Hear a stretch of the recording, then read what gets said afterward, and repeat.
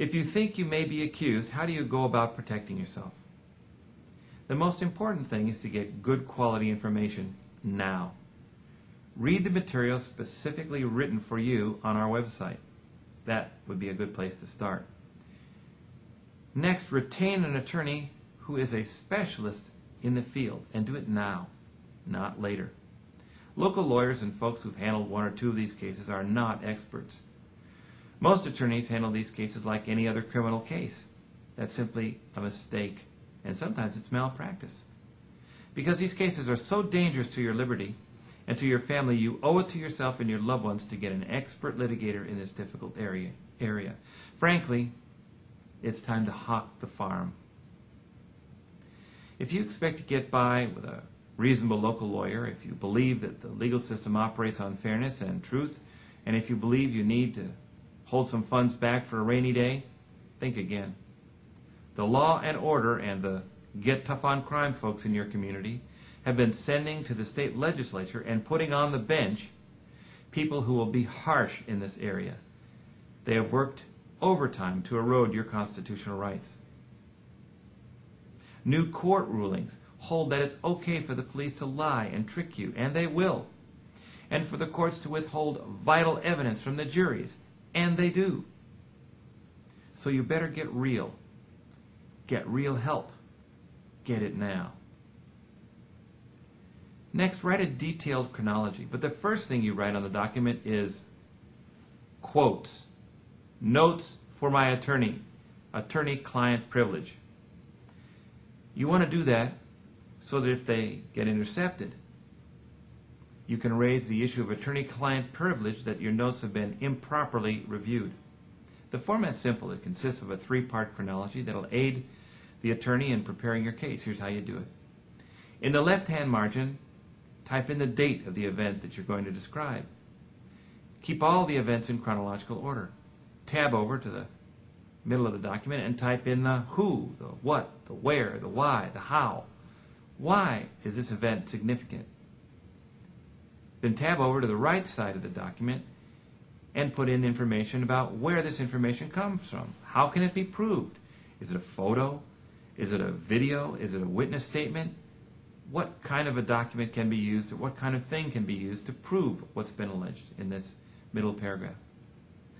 Writing this chronology with a word processor will make it easier for the attorney to use at a later time. The attorney will take this chronology and it'll help him or her direct their questions for you and will help to fashion your defense.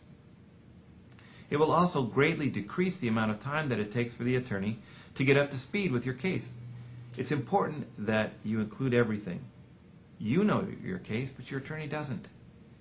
If you aren't certain whether it should be included or not, include it. Let the attorneys separate out the wheat from the chaff. It's your job to get it all down, to get your attorney up to speed, so don't leave anything out.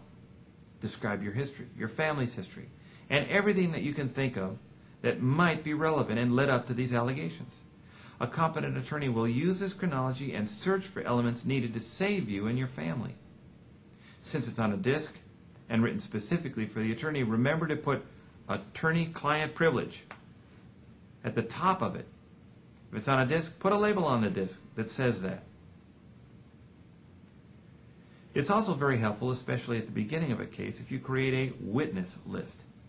List everyone, the good guys, the bad guys, include their names, addresses, and telephone numbers, date of birth if you know them.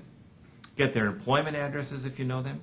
This will save enormous amounts of time later and will be necessary for your investigators. Be sure that you describe your relationship with each of these folks. It can be very short, best friend, ex-wife, things of that nature. Try to describe each of these folks and what they might say if they ever take the witness stand, or if they talk to the police, or to the social services. Don't leave anyone out. Make sure to describe this as an attorney-client privilege document as well.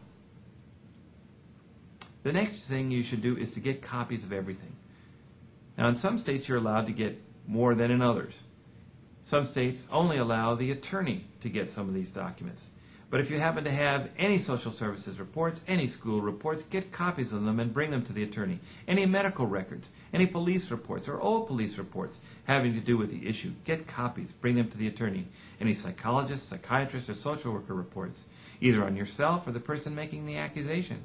If you have copies at home, make copies and bring them to the attorney. School records, either make copies or get copies and bring them to the attorney. Has someone interviewed your child before? Well, if you have access to the notes or audio or videotapes or any reports from prior interviews, bring them to the attorney. Any test results, any photographs, any newspaper articles, get copies. Get copies, get copies.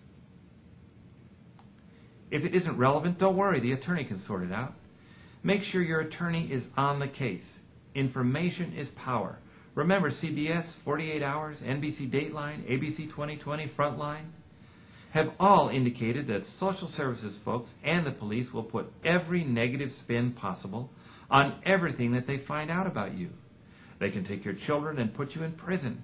If you want to wait around a few years until the DNA evidence proves you innocent, I wouldn't recommend it.